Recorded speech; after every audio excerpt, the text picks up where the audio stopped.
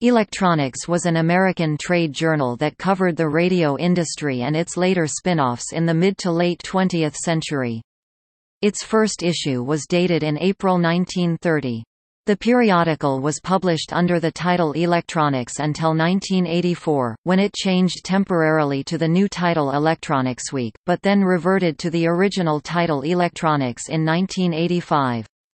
The ISSN for the corresponding periods are, ISSN 0013-5070 for the 1930–1984 issues, ISSN 0748-3252 for the 1984–1985 issues with title Electronics Week, and ISSN 0883-4989 for the 1985–1995 issues. It was published by McGraw-Hill until 1988, when it was sold to the Dutch company VNU. VNU sold its American electronics magazines to Penton Publishing the next year, generally a bi-monthly magazine. Its frequency and page count varied with the state of the industry, until its end in 1995. More than its principal rival Electronic News, it balanced its appeal to managerial and technical interests. At the time of its 1992 makeover, it described itself as a magazine for managers. The magazine was best known for publishing the April 19, 1965 article by Intel co-founder Gordon Moore, in which he outlined what came to be known as Moore's Law.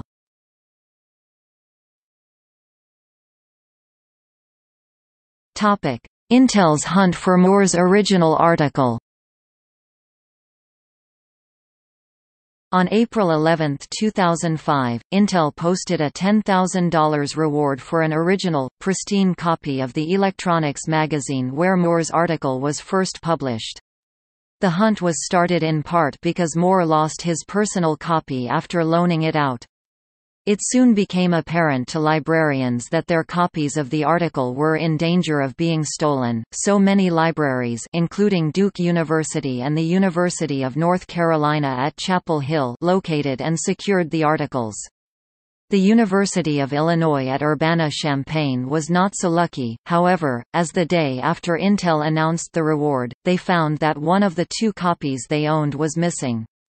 Intel has stated that they will only purchase library copies of the article from the libraries themselves, and that it would be easy to determine as most libraries bind their old magazines, requiring to cut the article from the bound book if a thief were to sell the article.